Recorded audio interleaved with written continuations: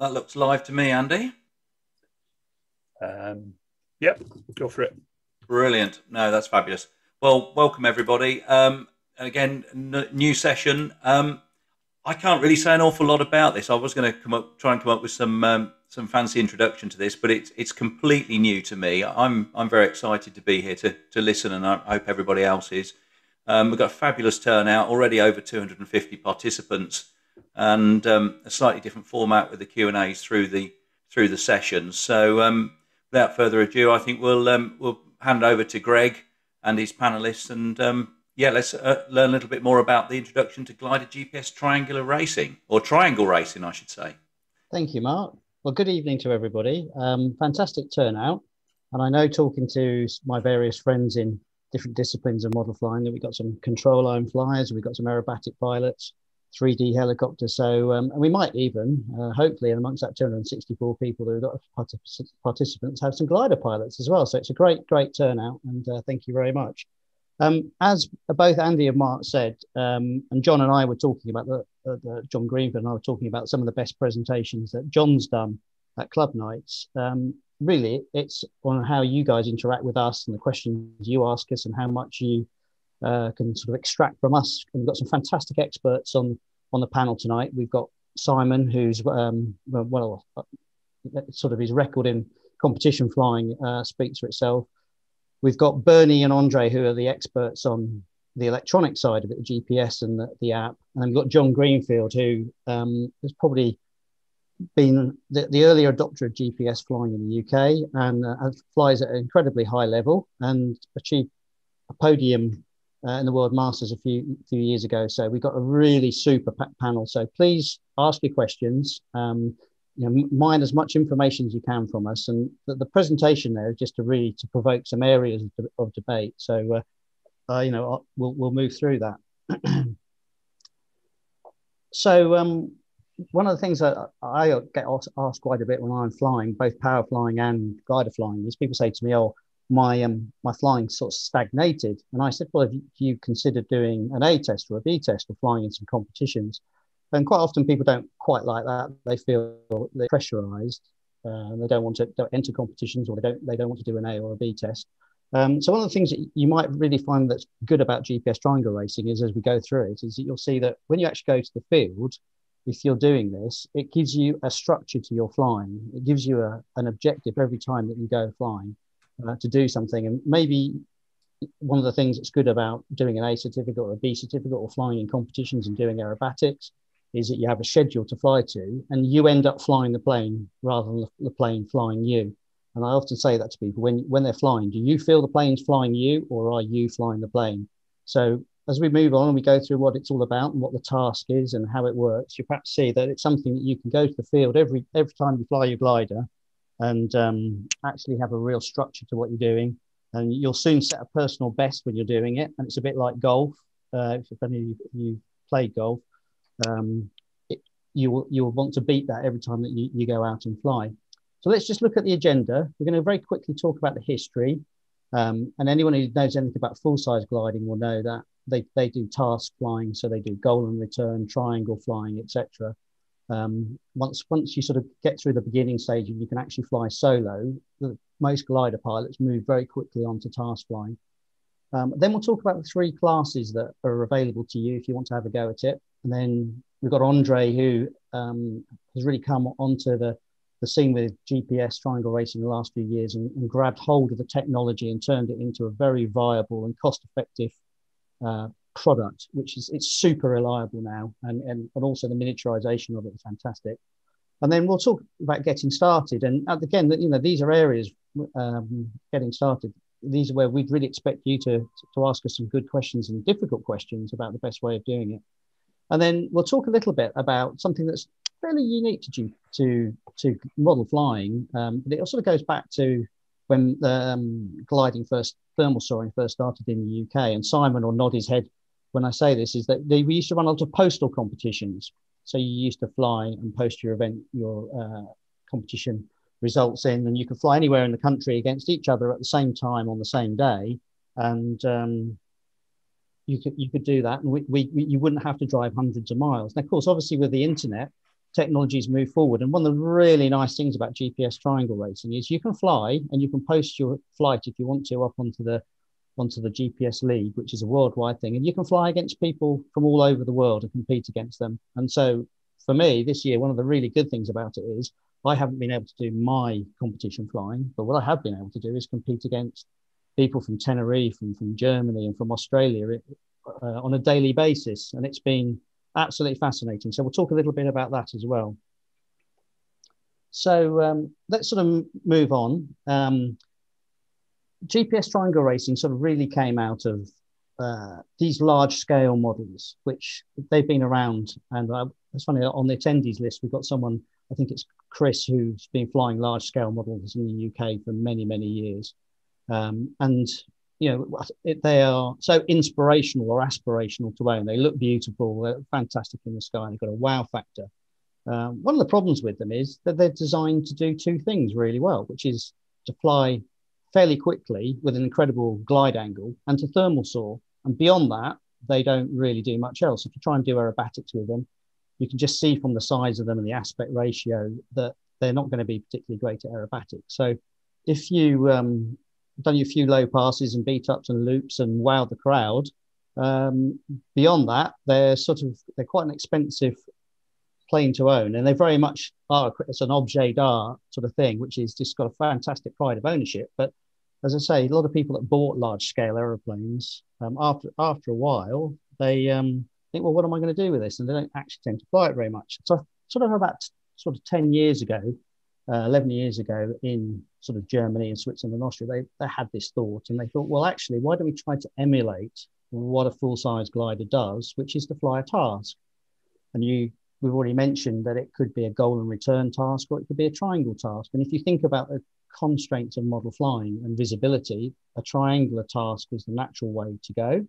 And the natural way to maybe monitor where your plane is to use GPS technology so that you can actually see where the plane is in the sky and fly it around that course. So it sort of grew, and it especially grew for the large gliders. And then, as I said earlier, John Greenfield took on scale flying, and it'd be interesting to talk to John later. I'd like to ask him some questions about, in fact, he was a power flyer and he made the transition into flying gliders and how he actually did that and become an exceptionally, in fact, world-class GPS triangle racing pilot, which is often not the case when you have a power pilot that becomes a glider pilot. Quite often glider pilots become very good power flyers, but it's quite rare for it to go the other way. So I would like some commentary from John later, actually, about how he managed to do that. So as I said, these planes, totally aspirational, beautiful planes to own, very, very evocative. But what do you do with them? And I think the idea was to do some task flying. So let's look at the task. So very, very simple. You've got a triangular course and you have a start-finish line. If anyone's done any sailing, that's like an imaginary start line, the sailboat start line, and you cross the start line going in the direction of flight from left to right. So if this was a map, that would be from west to east. And you can fly down and go around the first turn sector and then up to turn sector 2 and turn sector 3. Now, you don't actually have to fly outside the triangle. You can fly anywhere within the triangle as long as you fly through those green sector turn points. So, and the reason for that is there may be fantastic lift in the middle of the course, or there may be fantastic lift out to the right of the course, and you go and do some flying and gain some altitude.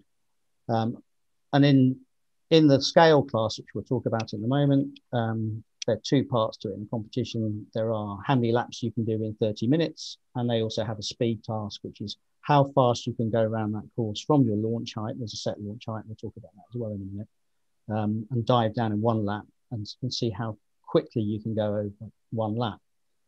So if I move on and we'll look at the scale class firstly. Oh, actually, I'll talk about this. So that is the, if you like, the theoretical point of it. Now, actually, that's what sort of output of a GPS triangle data would look like onto the app that Andre will talk about later. So you can see that you've got the triangle there. This is a north-south orientation, so the course is orientated northwest, southeast, and you can see even with fairly accurate tight flying, you're never going to fly a perfect triangle. And very quickly, when you look at that, you can see by the curves in the lines that the wind was blowing from the southwest at the time. But what we'll do is we'll go through this presentation and you'll see how you go from the theory of it to the reality of being able to do what we've got there on that slide. So if we look at the scale class, you've got this start line, and when you're standing there on that yellow line looking out to the north to that second turn point, you've got a turn point which is 500 meters to the left of you, 500 meters to the right of you, and the apex of the triangle is 500 meters away along that start finish line. So the two other legs aren't 500 meters, they're a different distance. And when you add it all up, it comes to 2.4 kilometers. So that's a fairly big course, and you need a fairly big plane to fly that. Start height for the scale class is 500 meters, and you have a maximum flight speed that you can cross the flight line of 120 kilometers an hour. And if you go over the start line higher than 500 meters or faster than 120 kilometers an hour, you will get a start penalty, which will be deducted off your score. So you would probably go, if you did that, would go back and restart and get yourself below those two variables before you did that. Okay, so types of planes that fly in it, there are two categories within the scale class. There's gliders that are aero-towed, and there are gliders that are called SLS, and these are self-launching gliders. They all fly under the same rules. So you can imagine from a pilot's perspective, if you've only got a aero-tow type glider, you need someone like Simon Thornton who's happy to come along and aero-tow you with his tug, and you can't fly on your own if you've got no tug pilot. So this is where the SLS class came along, and they're self-launching and the motor pops back down. So quite a popular class in Europe. I think literally in the UK, there's a handful of guys that've got planes that fly like this. And if you look on the GPS league, the net league that we're going to talk about at the end, John is about the only pilot in the UK that posts scores for the scale class. Okay, let's move on. So let's move on to the next class that came along, which was the sports class. And the idea of the sports class, I think, was to appeal to the European flyer that's have planes that are probably over 4 meters and up to 5 meters. So if we think about iconic planes, the multiplex or now tangent Alpina would have been a plane that would have been into this category. And in Europe, again, because they tend to, when they slope soar, they tend to fly on high Alps with very little wind. They tend to be electric launch planes, but they've got the size that when you're flying on a very large mountain, they impose themselves on the flying on the mountain, whereas the types of planes that maybe we fly in slope soaring in the UK, because we have a different type of hill, we tend to fly on our sort of downlands. Our models are normally 2 to 2.5 meters, and we tend to fly a lot of aerobatic aeroplanes, whereas the Europeans tend to fly these sports, more semi-scale looking aeroplanes. So again, the course is slightly smaller, so 350 meters on either side of the start line, 350 meters out to the triangle as a straight line. So again, the two other legs are slightly longer than 350 meters, and the maximum course length is 1.7 kilometers. Slightly lower start height, but the same start speed. And as with the scale class, you have 30 minutes to fly the task out. And with both classes, both scale and the sports, if you launch to 400 meters and there's no lift, absolute still air, you will not fly 30 minutes. You might fly 8 or 9 or 10 minutes before you land. So to fly that 30 minutes out, you'll definitely have to find some lift and climb up and use the lift to maintain your height. And then this is where the tactics come in, where it becomes like full-size gliding. You have to make a decision about, do you stay in the thermal, or do you actually crack on and go around the course, which is exactly what you see full-size pilots do. They get under a cloud street and they'll fly along, they'll circle a bit under a thermal, they'll fly on a bit, get up to 200 kilometers an hour. And they're all the time making an evaluation about how far they've got to go and how much height they've got, and minimum sink, whether they've got enough height to make it to the end of the task. So these are all the same decision-making processes that you have with this class, which is one of the things that makes it very, very exciting. So these are sort of typical planes. An Alpina there. Bowdis Skywalker, and John with a very patriotic Chile from Valenta or GPS Special at his field at the Phoenix there. So those are the sort of typical planes. Again, very attractive, very nice, aspirational planes to own. And there are a good number of these planes in the UK at the moment, where I would say people are flying them off the flat field or flying them off the slope. But very quickly, with the equipment in, you could be doing some GPS triangle racing with them and having a go with it. And we'll talk a little bit about this later, whether or not, obviously the scale class, the rules are very defined, but in this class, you don't have to have a perfect world championship winning plane to have a go at this and enjoy it. It's, you can have a plane that you could compete in the sports class, and it could be a 4-meter plane. It doesn't have to be a 5-meter plane. And Simon might talk a little bit about the plane that he owns, which I would say, if you were buying a plane to win the world championships, you might not choose your plane, Simon, but it's a plane that's pretty competitive for GPS triangle racing. Yeah, it's probably a little bit on the small side, yeah. Yeah. So I suppose a few years ago, F5J really started to take off. The FAI really wanted to bring all the thermal soaring classes together that are around different European countries and the States and Australia. And so the F5J rules really settled down. I suppose with the other type of thermal soaring that everyone was doing, which was a tow line or winch-based thermal soaring, that was becoming increasingly difficult to do because you need a team of towers to get you airborne. And quite often you had 2 people towing with a pulley, and it was becoming quite a sort of technological thing to do. And also you needed people who were really good runners as well, who were quite strong to do the towing. So the electrification of thermal soarers in the F5J class has seen a lot of people buy thermal soaring models, F5J type models in the UK and across the world. And the guys that run the GPS Triangle League thought, well, you've got all these planes out there, hundreds of planes, in fact, it's very, very popular, is that why don't we come up with a GPS class where people can multi-purpose or do 2 types of activity with one aeroplane, and they'll be really competitive. So if you have an F5J thermal soarer, you can fly it in what's called the GPS Light class. And it's much smaller triangle, much lower start height, only 200 meters. And the class has got a maximum flight height of 350 meters. So if you fly over 350 meters, you get a 0, you get no score.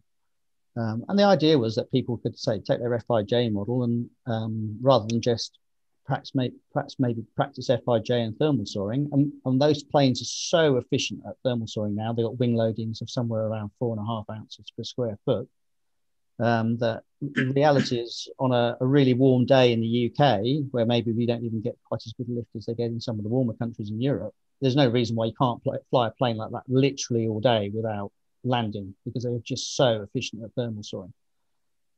So to use those planes in this GPS Light class. So similar thing, counterclockwise course, 200 meters either start to the start line, 200 meters to the apex of the triangle, just under a kilometer, and a much shorter task time, so 20 minutes. And it's been quite a success, I would say, in Europe this year, in 2020, in terms of the number of people participating in it. And if you looked on the GPS League, you can see that probably it's got the highest number of participants of the 3 leagues, the scale, the sport, and the light class. But again, if you've got a thermal soarer, you could even put some GPS kit in a multiplex easy glider or a Radian and have a go at this if you wanted to. If you've got the technology, you don't have to fly a 200-meter course. If you were learning to do this, you can actually program a shorter course into the app, and we can talk a little bit about that later on. So this course class is very much designed to get people into GPS triangle racing using a plane they probably got already. Okay, and there's some pictures of the typical sorts of plane that people are using in GPS Light now. Maximum wingspan, 4 meters. There is a maximum loading, which is 30 grams per square decimeter of the surface area of the plane. So that's the wing, top of the fuselage, and the tailplane.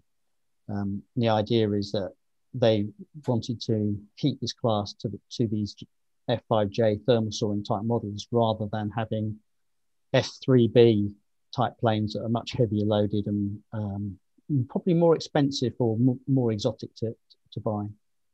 FIJ planes at the top end are obviously fairly rarefied as well, but I think they felt there were more planes that could be dual purpose than if they'd made the wing loading heavier. So that's the 3 classes. I'd just stop at this point and say, have we got any questions that are on the list or people have asked that maybe we could open up to the panel of experts? Yeah, I'll read a couple out to you. We've got Andrew Ellison. We all know Andy. How many pilots on course at the same time in the UK? In international events. Okay, John's been to an international event, so he can answer that. I'll pick up on that one. It depends how many entries there are.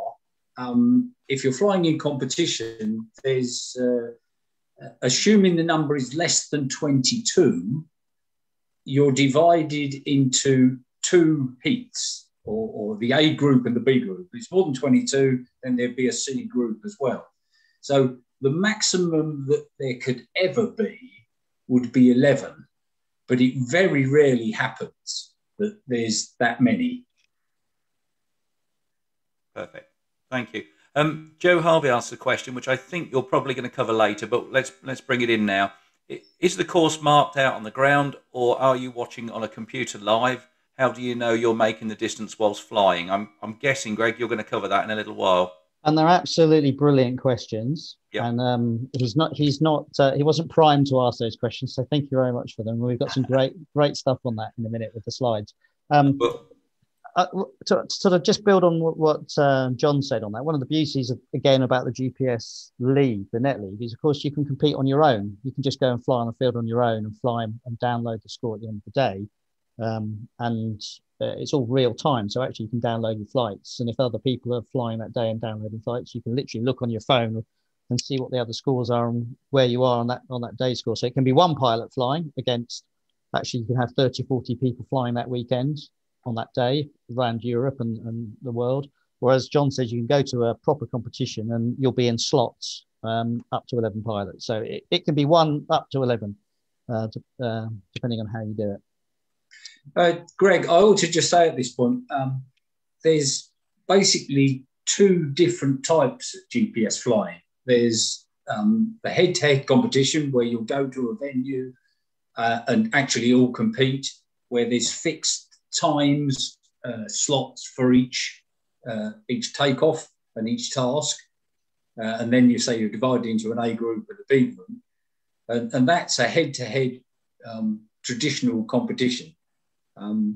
But there's also the league, and I know we're going to talk a little bit more about the league later on, where you can basically go to the field flight on your own and using the league, see how you're doing relative to other people and how you're doing against your own previous bests. So it's not just something that you've got to go somewhere to take part in a competition with other people at the same time. In fact, in the UK, there's very few at the moment competitions because most people enjoy flying on the league when they can do the flying when they want, at their own time, at their own field. Mike asked, sorry, he didn't make a note. What was the maximum wing loading for the light class? I think you may have said that. 30 grams per square decimeter for the surface area of the plane. Brilliant, thank you. And I would just make the point there, if you're looking to get into the class, it's a good question.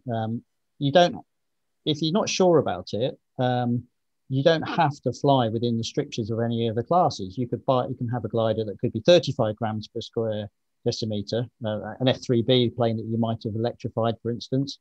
And you can fly that, you can do scores. If you download them onto the league, obviously you're probably not in the spirit of the league because you're flying a plane that's heavier, but there's nothing to stop you taking the existing plane that you have and getting into it and seeing if you like it. And then if it's something you really like, then you might consider buying something that is compliant with the league rules if you wanted to do that. So I wouldn't get too hung up on the weight unless you really, really want to have a go at the GPS league. It's probably worth saying as well, Greg, that I mean the tools for the job, the electronics, you can program any length of course you want. So if you're on a small field with, let's say, a Radian or a Soleus or something like that, you can program a smaller triangle with a lower start height, and you can just practice the flying the task. You don't have to do the traditional standard rules triangles. It's quite challenging enough just doing the simple stuff. Yeah, and a lot of people practice when they first get the GPS triangle equipment, and we'll answer the question about the graphics and what you see. And there's lots of sounds, there's a lot of data. One of the really exciting things about GPS triangle flying is it is like having all the telemetry that you'd have in a full-size glider. You've got a vario, you've got your rate of sink and climb. It's really up to you as a pilot about how much information you can absorb when you're flying. But a lot of people, when they first do it, they go to the slope and they set up a fairly small course, a 50-meter triangle, and they fly on the slope, and it gives them the opportunity to hear the sounds and the tones and work with the visual display that you get before they go and have a go on the flat field. So it's a really good question, that one earlier, and we will move on to it. It's very, very pertinent. Another one, Greg, to add to that, Alex has asked, how do you decide the layout of the course? Is the baseline always west-east? So you might want to just add something to that as well. Okay. Well, I'll take my personal view on that, and the other guys can take a view. I mean, the first thing is, if you think about your transits along the course, you want to try to get a course where you haven't got the sun in your eyes. So I try to set my course up almost west-northwest for turn 3, and east-southeast for turn number 2. So I got the most of the day, the sun is tracking round the back of me, so I can fly like that. Now, of course, one of the problems with that is that's fine if you've got a field that you can do that in. People may not have that, they may have a row of trees at the back of them, so they've got to face west or whatever. But if you've got the perfect world, you're in a massive big field and you can fly in any direction, it's better to try to get the sun out of the course when you're flying it. I would add, Greg, that you basically can decide what direction you want to lay the course out. So you can tailor it exactly to the field you fly from.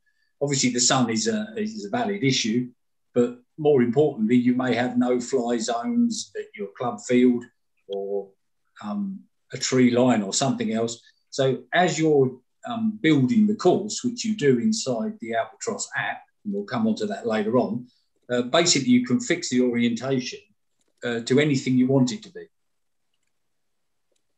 Yeah, that's a good point. And also, there are certain wind directions on the course which will make the course easier and more difficult to fly. So again, in a perfect world, if you're flying in a huge field and you can spin the course round, it's possible to, on the day, to set the course to give you the optimum conditions, if you like, for legs. But as there are the guys from Tenerife, they fly on a big plateau that's 350 meters up. They say there's no slope there, that the thermals bowl up the slope. They can only fly with one orientation, of course, on that site. So Greg, sorry, just one final one on that, just because I'm just monitoring a question here. Yeah. Oscar asks on the same thing. Can it be done on a slope? Well, yes, of course it can be done on the slope, but the actual rules of the league itself is that it must be a flat field site with no influence of slope lift. But you can practice on a slope, and it's great to practice on the slope, to listen to and see the telemetry that you're using, the point I made earlier. But the spirit of the league, the internet league, if you like, is that we all fly on a flat field and there's no influence of slope lift. And you have to take everyone's honesty that that's what's happening. So if we talk about how it all works, what's the heart of it all, I'll do a little bit of a brief talk about it, and then maybe Andre might want to talk about it because a little bit as well, because this is very much his work, and it's very, very impressive. So up to a few years ago, there were some various bits of technology, and I suppose you could use the word, they were garage technologies. They were done by hobbyists who had an interest in this, and they were literally taking components from different places and putting it all together and making it work. And then Andre came along with his company, RC Electronics. And we got Thornton's done some fantastic work with diagrams of all the possible different layouts. But one of the things for me when I first started was just to know what you basically needed to get yourself going. And there are two sides to it. There's either the airborne side of it, where you've got a transceiver, it's receiving a GPS signal into the plane, and it's transmitting data back down to the ground from the data that's coming out of the GPS. And if you look at the Raven there, you can see there's some little tubes sticking out of it. On the Sparrow, it's done electronically. You've got things like airspeed and a vario input to it, and those pipes, if you like, are for something called a dynamic vario, which is something where you plug this in and you have a pitot tube on the plane, and it smooths out the energy compensation of you flying. So even if you're pulling up but you're not in lift, the vario will tell you you're going down, and vice versa. If you're pushing down but the plane's actually climbing because it's in strong lift, the vario will work out the energy compensation and tell you that. So there's a fantastic amount of data coming out of these two devices. And typically, if you're flying the scale class, and we'll show you some photos, the Raven would be the definitive model to go for. But most people who are flying GPS Lite or the sports class have settled on the Sparrow. It's a very, very good piece of technology. And then on the ground, to receive all your data, you're going to need some form of receiver, and you can either have a snipe, which is the unit on the top left, or the Finch RF. And the snipe is, I suppose, the Rolls-Royce. It's got all the functionality and gives you all the data that comes out of it, the transceiver. Or you can have a Finch RF, which is a pared down, much lower cost version of the snipe. And you lose, because of that, you lose some functionality. So one of the things that the snipe does, to start to answer the question about what you get on the ground, is that you get stereo sound coming back of where the plane is, the vario sound. And depending if you're left or right of the line that you want to be flying on to keep yourself on the course, the sound will come out of your left ear or your right ear. So you steer towards the sound that's in your headphones. And then when you're flying in exactly the right place, you get the stereo sound again. So the snipe does that, whereas the Finch RF doesn't. Now, just recently, if you look at the two units there, the Finch is obviously a lot smaller. The snipe, not like there in the picture, got a whip aerial, but I've tried the Finch RF in a sports class plane with a new app that Andre's just released a little while ago. And it's a fantastic piece of equipment, works really well. And if someone wanted to get into GPS triangle racing, a Finch and a Sparrow would give you pretty much everything that you would want. So some of the questions that might come up later is, how much would this cost me to get into it? We have a question from Ian Medley-Rose. He's got his hand up, so I shall allow him to speak. Ian, fire away. Ian, you'll have to unmute yourself. Hi, Greg. Hello. Hello. One of the questions is probably a bit deeper than you were expecting to go.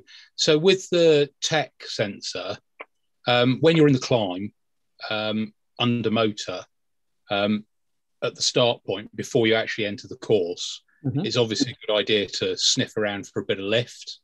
Yeah.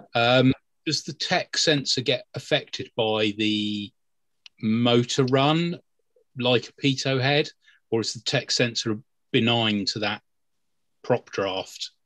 It's benign. Well, my experience is, so when you're climbing under power, if you encounter lift with the tech, you're using the dynamic vario. Obviously it depends on your power setup that you have on a plane and your climb rate. But even if you've got a fairly powerful plane you're climbing, you will hear the tone and speed of the climb. If you encounter some lift, the vario will increase in its tone. I've never had an experience with it so far where any of the propellers affected its ability to perform. Perfect. Okay. So it just, obviously you and I have been talking about this for months, and I just sort of think, because one of the benefits of that taking a slow climb is that you can position yourself across the course as you're climbing. And if the vario is working as you're climbing, it means that you can spot some lift and decide whether or not you start, or whether you linger and wait for the lift to blow back onto the course to get some benefit. Yeah, and John will talk. I mean, we can maybe have a more in-depth conversation in the second part, the questions and answers. But John very much is a believer about certain power setups and your ability to do that and everything. So it's a great question. Thank you. So that's the basic technology. As I say, if people want to contact us after the presentation, or we go on to a round 2 of this, and we want to go into more in depth, and Simon's done some tremendous work on more detailed work on what this is, all the different setups, and we can show you that. So we do have a couple more hands up. So we've got a question from Mark Armstrong. You can unmute yourself now. Go on, unmute, Mark. No, it's not listening. Right, we'll go to Neil White then. Yeah, can you hear me okay? Yeah, we can hear you, Neil. Right. The technology in the Sparrow that obviously gives you your vario and your altitude, there are various from, because I fly Spectrum, so obviously a lot of the new from receivers now have vario and altitude already in them. Right? Does that work against the equipment from for this particular application? Well, so you if you want to record a score and produce a file, which is called an IGC file, which is the International Gliding file, and download a score to the league, you need to use the Albatross app, which we'll move on to in a minute. So the data that comes out of the Sparrow down into the Snipe or Finch produces that file in the app on the phone that or tablet you're using. So if you've got Jetty or Spectrum or whatever, that there's data coming from that won't liaise, if you like, with the Albatross app. So it's of no use if you want to sort of fly and produce a proper formatted file that's downloadable to the league. Right. Okay. Yeah. I think that answers my question. So, I mean, running the course, then it would probably be better to disable the vario and the altitude from within the receiver, and run direct off the Sparrow, because otherwise you'd get two lots of information. They could be fighting each other. You'll be fighting you in your brain, I would suggest, because if you've got two varios going and you've got two GPSs telling you where you're going, and the thing that Andre can talk about, we'll show you some screens, is the beyond vario and one or two other things that you'll get from a back channel type telemetry from a Spectrum or Futaba or whatever. The information is almost overwhelming on the Albatross. There's so many screens of data you can have, and what will happen is when you first start doing it, you can handle a little bit of data, so you can probably handle the vario, where you are on the course, etc. And then as you get more experience at it, and actually flying the course becomes second nature. In the same way as when you're learning to drive, when you're first learning to drive, and you after 20 minutes you're overloaded, and the driving instructor says, "Don't worry, next lesson you'll get better." It's the same with this. You'll start off and at first you think, "Gosh, I've got so much information coming at me." Within 6 months, you're thinking, "Oh, I want more information. I want my rate of climb, and I want this and all this sort of stuff." So there's a lot of data that you can have. So that's where the Albatross is fantastic. It's got a lot more data than you'll get out of your sort of standard telemetry of a receiver. Okay, thank you very much. No, and we've got time at the end, so we can answer more of these questions in more detail. Shall I, Andy? Shall I move on? Yep, go for it. Yeah. So just taking those three things, on the left is we've got the scale ship, big cavernous fuselage, and you can see installing the Raven, which is the biggest of the units in there, is really simple. And you can see the pipe work there that's on there. That's all about the vario and the dynamic tech nozzle. In the middle, you've got an F5J plane with a Sparrow in there. You can see that's fairly tight packaging, but it pretty much goes into most modern F5J planes. And on the right there is a Valenta Chile with the receiver packing. You can see the Sparrow sort of fairly lost in there. So those are three sort of typical setups. Greg, it's probably worth just saying on the F5J models, you just need to be a bit careful about canopies. A lot of the canopies are carbon, which the GPS won't work through. Yeah. So sometimes you have to window the canopy or something like that to get it to work, or put the Sparrow where there isn't carbon. Yeah.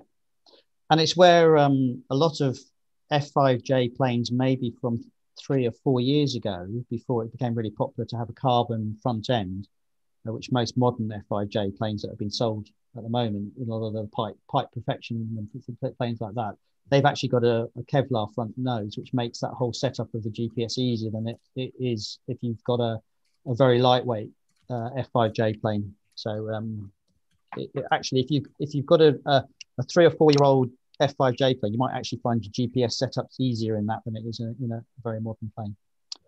Okay, Greg, just while you've got those screens up, should point out that with Sparrow, the GPS unit is inside the white box, so everything's all in one box complete. Yeah. On the left-hand picture where you've got the Raven with all the pipe work, notwithstanding the fact that you've actually got a picture of the old style aerial there, there's a much improved aerial. The black box, just as you look at the picture above it, is the GPS unit. Yeah. It's separate on the Raven, whereas in the Sparrow, it's all in the little white box, which is why you've got to be careful with carbon.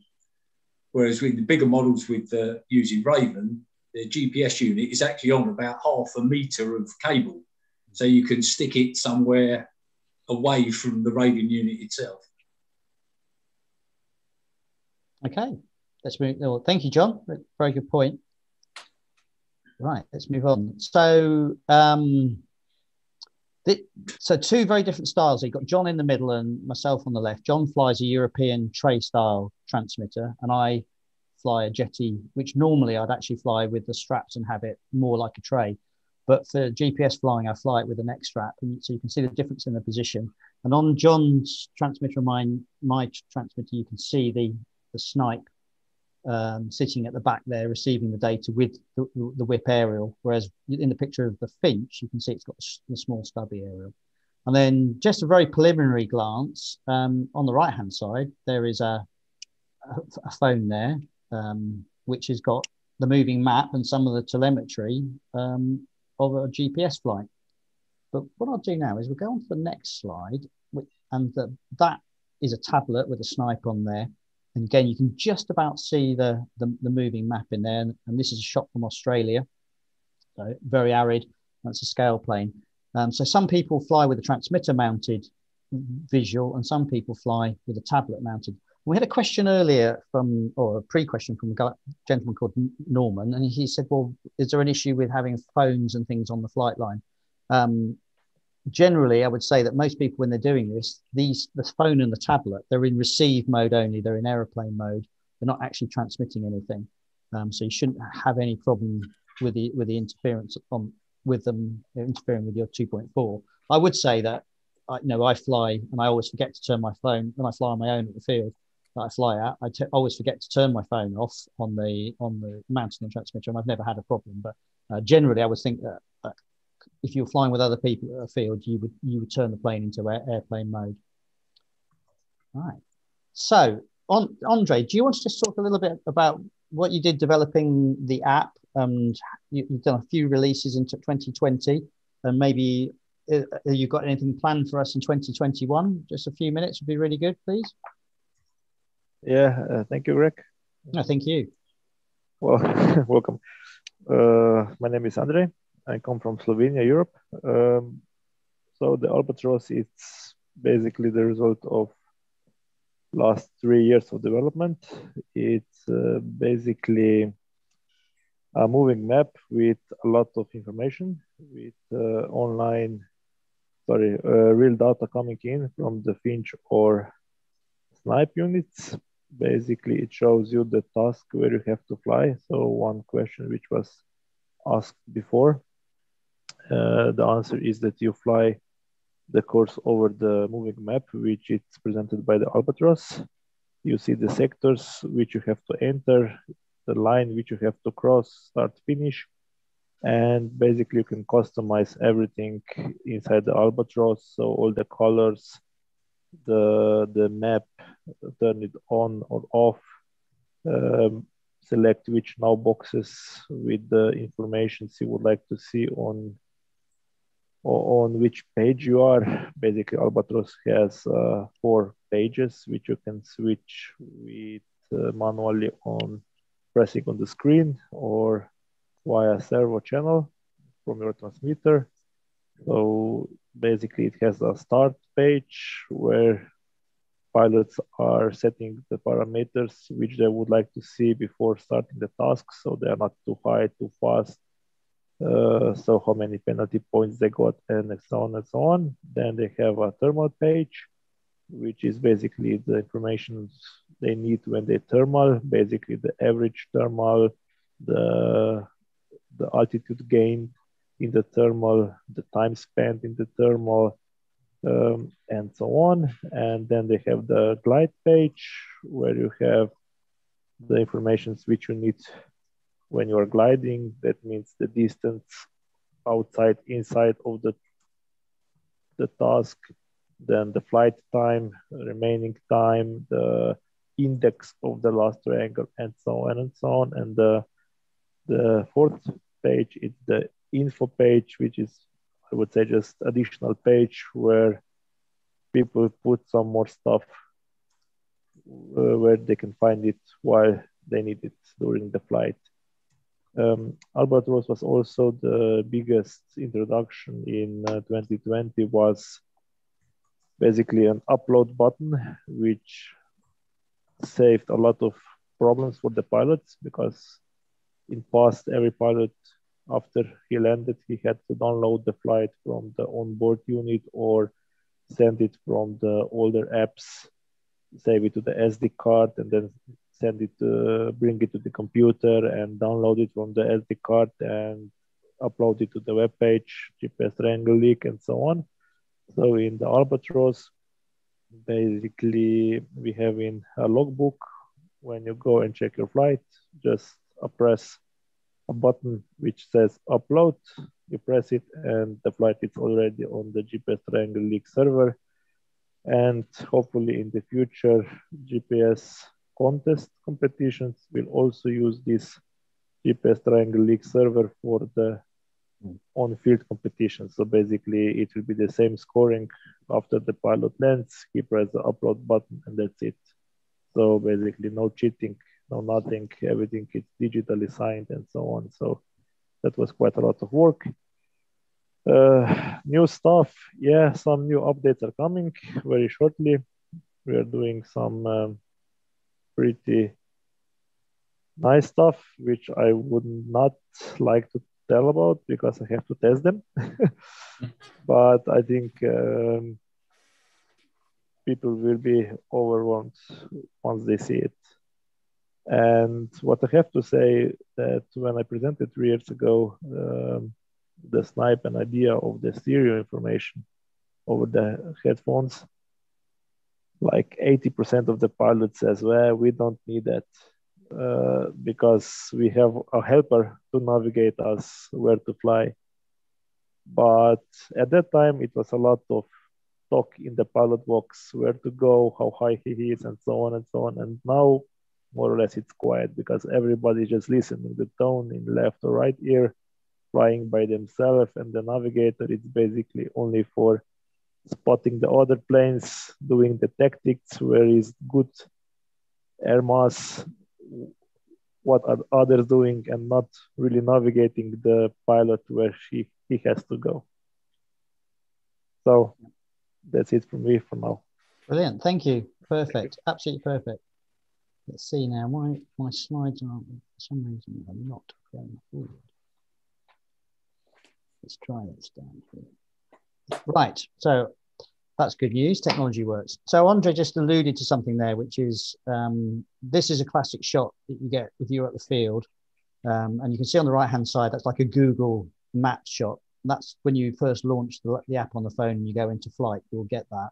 And then it's great use for locating where you want to put your course. And we can talk about that another time if we do nothing about how that all works. So simple just to go to the field and put a course. But most pilots will use the view on the left, which is you literally just touch the screen with your finger and you get the non-Google map type. When you're flying in bright sunlight, that on the left-hand side is what you get. And Andre alluded to the screens. And at the bottom there, you'll see there are 6 boxes and there's some data in there. There are a number of screens you can have with different data. You can touch any of these boxes and change the data to the parameters that are in the app, so you don't have to have what's preset in the app. It's absolutely fantastic bit of kit.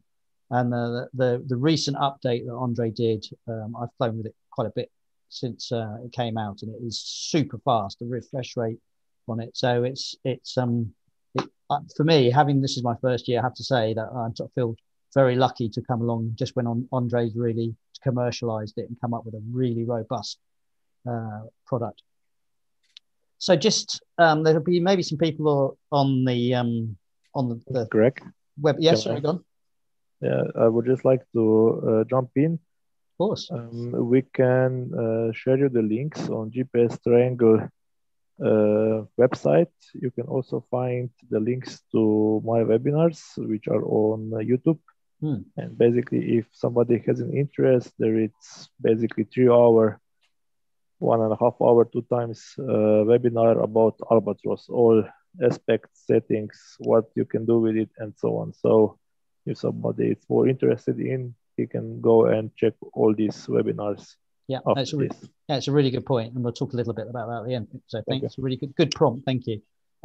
So there is some legacy kit out there, as John talked about some of the stuff that's been around, and I would say I don't know anything about it really because I didn't use it. I came straight in and used Albatross, but it is still possible to buy T3000s, and I know there's someone on the seminars like John Minchell from Shropshire. He bought some stuff, and you can use that with the app. So, but if that's something that someone wants to do, there's some and have a chat. We're very willing to help you and get you going on that. But the legacy stuff is still okay to use if you want to use it.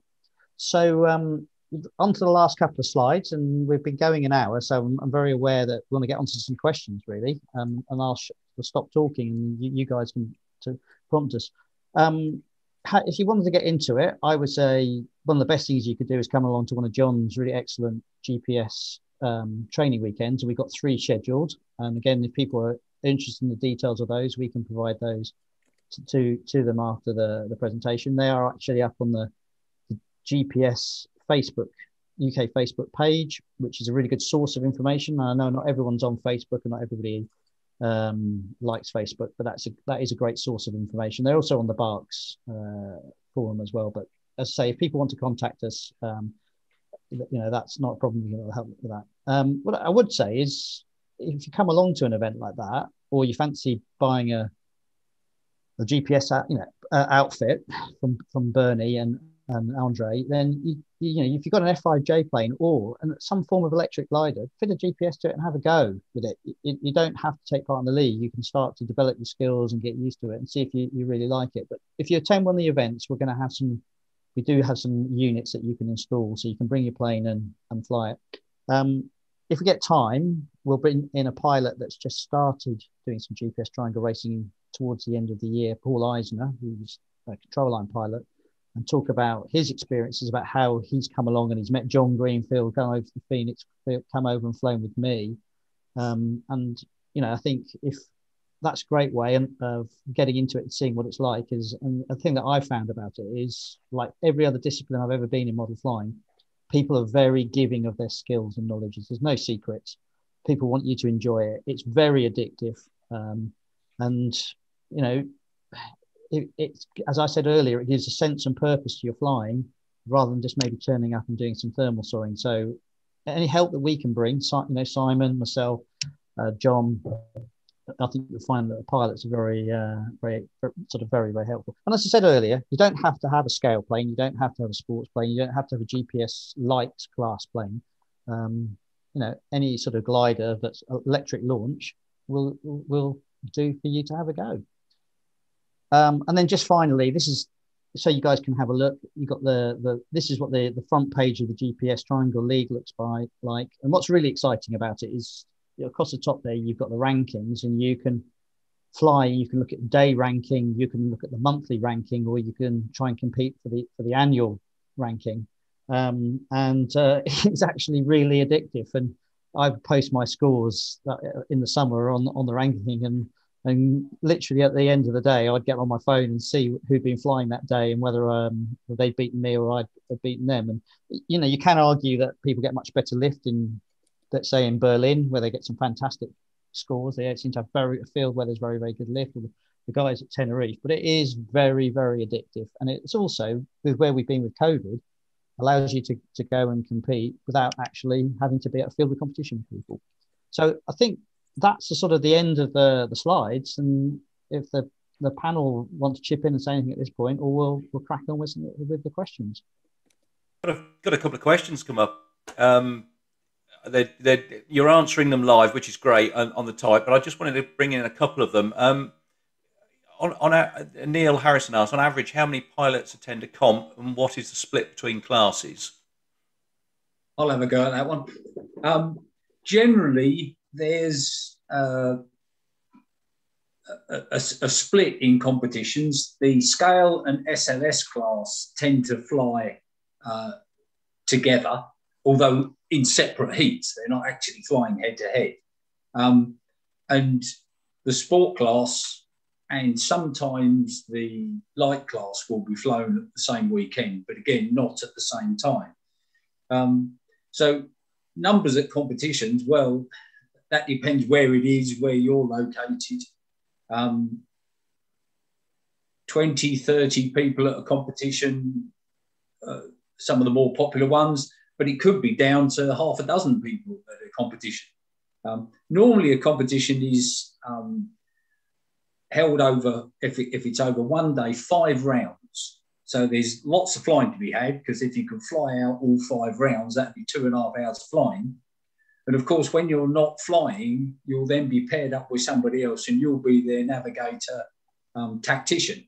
So it's a full-on day of flying. It's not as if you're going to turn up and get 2 5-minute flights. There's lots and lots of flying at a competition. Yeah. John, Phil asks as well, are tugs available at GPS training weekends for third scale? By prior arrangement, yes. Not only for third scale, but anyone who's got a glider that actually won't self-launch. But I do need to know if you want that, because I've got to arrange tug pilots. Now, fortunately, within the Go Squadron team, we've got lots of them. So I can arrange tug pilots, but I do need to know if you need them. Brilliant, thank you. One question that I'm going to just throw in here, it's one we've, on lots of different sessions that we've had, lots of people are always asking, what's the sort of basic startup prices or costs for models? Are there plenty of second-hand kit around? And what are the top-end models costing for interest? Right, well, to start in this sport, the best plane to use is the plane that you're most comfortable flying. Right? I can't stress this enough. It's almost counterproductive to buy a high-end, high-spec aeroplane. As Greg has said, there is so much information coming from the electronics in terms of information, distance, height, speeds, inside, outside the course, distance to turn point, and a multitude of other bits and pieces, that it's very easy to get brain overload and actually be so busy concentrating on all the information you'll be bombarded with, you forget to fly the aeroplane. So a plane that is simple to fly and you're very comfortable with is the way to start. Mm. Buying an expensive hot ship I think, can be very counterproductive. You're going to be quite nervous about flying it if you've invested a lot of money, and therefore your focus is going to be on the plane and not on the information. And that's not going to help you move on. So especially at our training weekends, I make great play of it doesn't need to be an aeroplane that meets any particular class or specification. Just bring along something that's big enough to fit the kit in and that you're comfortable with flying so you can learn what it's all about. Brilliant. Thank you, John. A couple of other questions. I'm just sort of scouring through some of the answered questions as well. A lot of people looking for information. I think what we can say is that the website that we have, we'll have a load of links on there, and you'll supply us with those. I think myself and Greg and John are putting together an information email that we'll send out in the next couple of days with lots of links and various other bits and pieces. So that answers a better dozen questions, because there's quite a lot about where do we find the Facebook page and links to Andre's. We'll send that to everybody who's registered. I think it's probably a good opportunity. We ought to have a quick plug for next week before we go on with further questions. We've got two of our, shall we say, elder statesmen joining us, Martin Dilley and Jim Wright, who are both on tonight, talking about changing times in model flying and looking at the achievements over the past 100 years of the BMFA. So that should be a very worthwhile and interesting evening. And I'm just posting a link now in the chat box if anybody wants to get signed up quickly before all the spaces go. Absolutely. Right. We've a hand up from Bob Dickinson, so I'll bring Bob in to ask his question. If you want to unmute yourself, Bob. Hello. Just a question that can we actually use receivers such as the Jetty Assist, which have a gyro function? Did you get that? Mm. No. You've stumped them, Bob. You've stumped them. No, I was waiting for Simon or John to give the answer, because you can use the Jetty Assist, Bob, but you have to disable the gyro. You're not allowed to use gyros on this. Okay, fine. So you can use your assist, but you've got to disable the gyro. Yeah. Okay, thank you. Good to see you, Bob. Yes. If anybody's got any questions, just raise your hand and I'll bring you in. Wow. Blimey. Well, the silence is definitely... Oh, hang on. Sorry, No. we did have one there, but I've just hit the wrong button. So we'll bring Ian in again. Yeah. And then after Ian, we have Guy Lucas. Thanks, thanks, Andy. So just a sort of general question around, a bit related to the tech nozzle question I asked earlier. So obviously, if you take a fairly gentle climb to sniff around the course on your way up, you can fly anywhere you like, and so long as you just cross the start gate. What sort of time are you taking to climb, John, Greg, Simon? How long are you taking to get to your 400 metres in sport?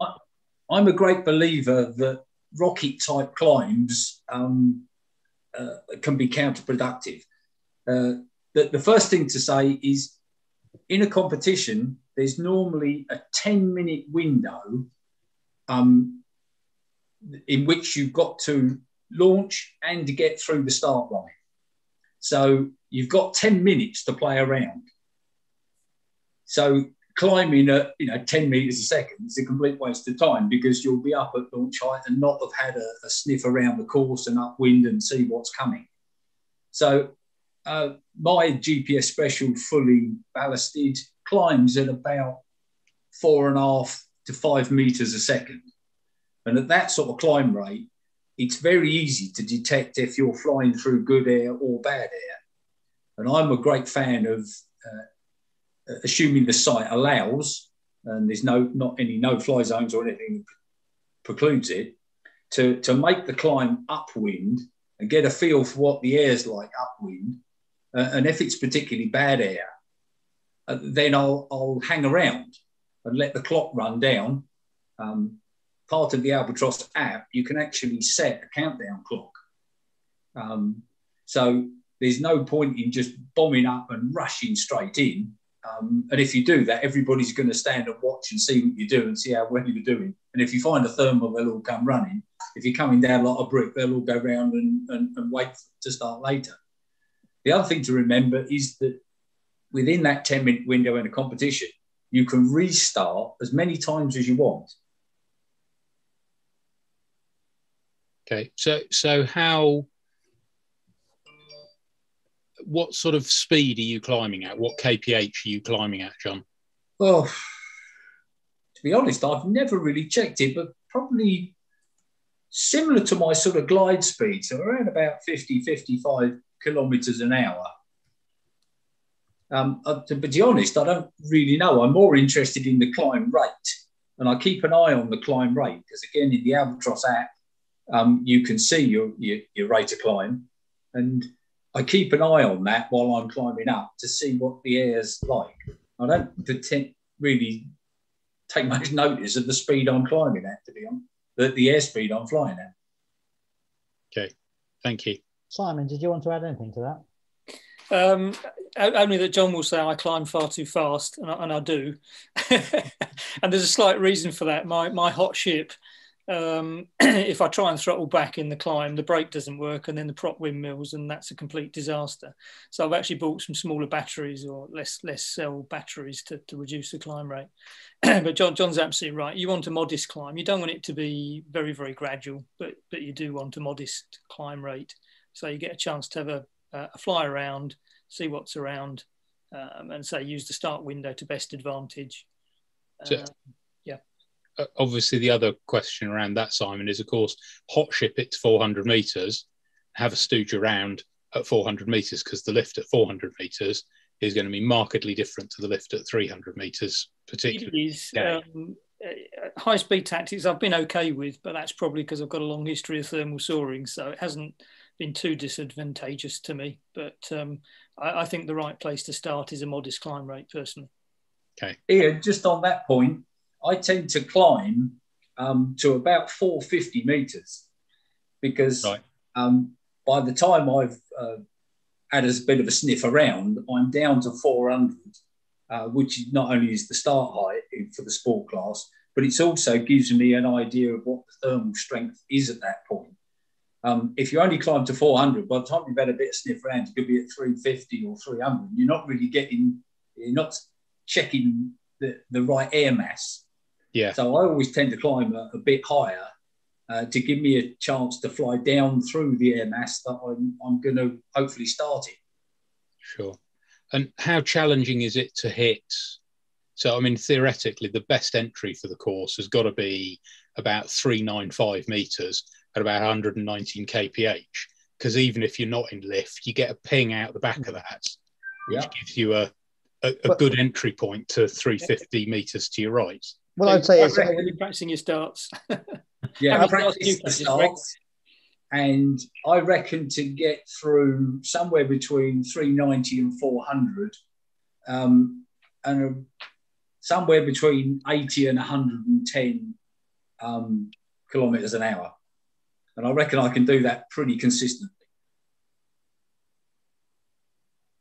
All right. Shall we bring Guy Lucas in now? His hands up for a while.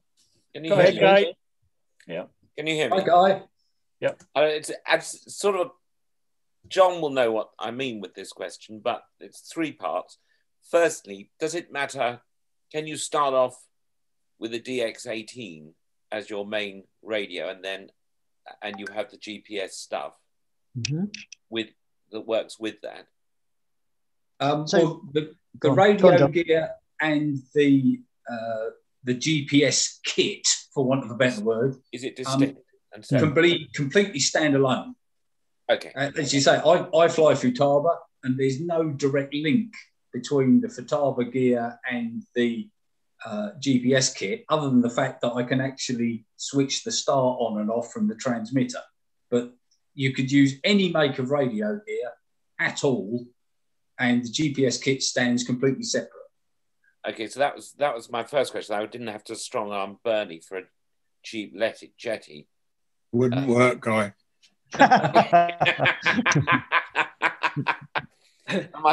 My next question. Just give me a card number and I'll send the stuff over. Have you not got it already, Bernie? Not yet. My next question is, so John, if I took one of these events, my YT ASK 21, and fitted it with GPS equipment, that even though that wouldn't stay up for as long as your light models, you could run the course and find out. Absolutely. And get used to the principle of what you're talking about. Absolutely. 100%. It can't be that easy, actually. No, it is that easy. It seriously is.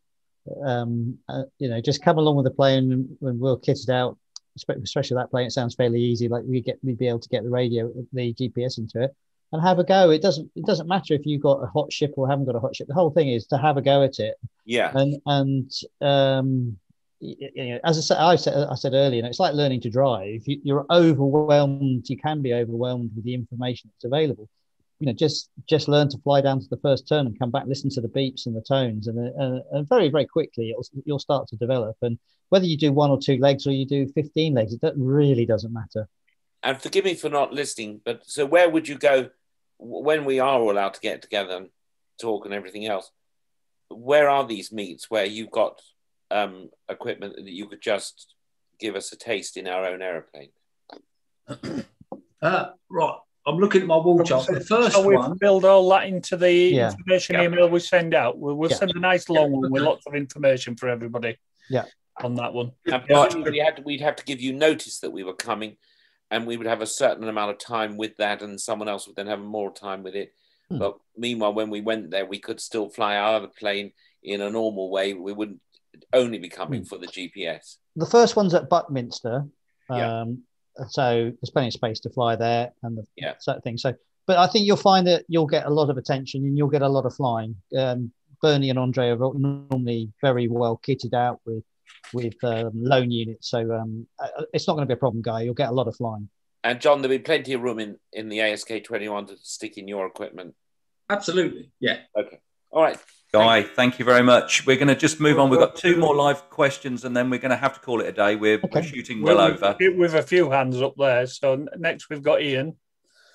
Yes, sorry, I struggled to unmute earlier on. It's a safety question, really. Bearing in mind that you're flying relatively large models well above 400 feet most of the time, obviously if you've got a competition on or you're flying with someone else, you've got a navigator, you've got a lookout. But if you're flying on your own and you've got the GPS to concentrate on as well as the model and everything, how do you assure that you've got adequate separation from any full-size traffic? Generally, we have a spotter. First of all, if you're flying anything more than a sport class model over 400 feet, of course, not only does an exemption be needed, but a NOTAM as well, although NOTAMs the private pilots don't seem to take any notice of them. But first and foremost, it's your responsibility to ensure you can fly safely. And if you're getting so inveigled in watching the Albatross app and the model that you can't keep an eye on airspace, then you really shouldn't be doing it on your own. John, does that answer your question, Ian? Yeah, it does. It's just if tonight's broadcast actually generates a lot more interest and people start flying from their own fields, and particularly here in Lincolnshire, where we get a lot of relatively low-level trainee RAF pilots around and so on, we do need to be aware of. That's all. So I'll just add my 2 pennyworth to it. I would say I've done a lot of flying on my own this year, and I've done flying with other people helping me spotting. When we're flying and you've got a spotter, we use an app on the phone, which is a tracking app for the light aircraft. It's not perfect, but they've obviously got their transponders on, so you can see them coming, and your spotter's looking at that and got that there. My view on it is, if I hear a plane coming, I would immediately sort of stop trying to concentrate on what I'm looking at on the screen, and I'd try to have a look where the plane is. And if I thought there was any issue with separation, I would come down to 400 feet. And with the GPS light planes, I don't see that as an issue. The scale planes, John's the only person in the UK that's probably really got a scale plane. There's a few other guys. With the sports class, they can fly at fairly high altitudes. But the other thing about them is they're incredibly strong. They built most of them, and you can stick the crow out or stick them into a vertical dive and get them down very, very quickly. So, my response to it, if anyone was asked me what they should do, is if you hear a plane, have a look, see where it is, and get the thing that your plane down. Stick it in a vertical dive and get it down to below 400 feet. And of course, you've got the telemetry on the plane. You know where 400 feet is. So you can come down, and you can even set a warning if you want to at 400 feet in the Albatross to tell you just breached 400 feet. So I've flown. I'm not going to say how many flights I've done this year, but I've done a lot of flights. It's never been an issue if you're diligent. David, would you like to unmute and ask your question?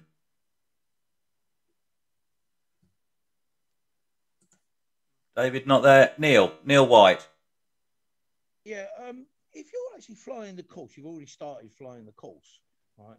And say, for argument's sake, you've been lose lift and you're not going to get all the way around, and then you restart the motor. Does that mean you wouldn't be able to post the time for that run? Correct.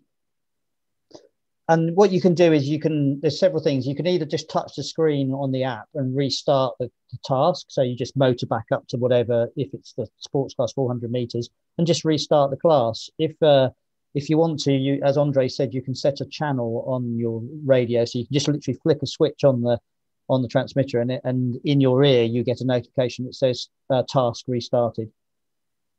Brilliant. Right, okay, cheers, thanks. Yeah, thank you, Neil. David, one final one. Can you unmute and ask your question? Last person today. No, No. doesn't look like it. This I think week.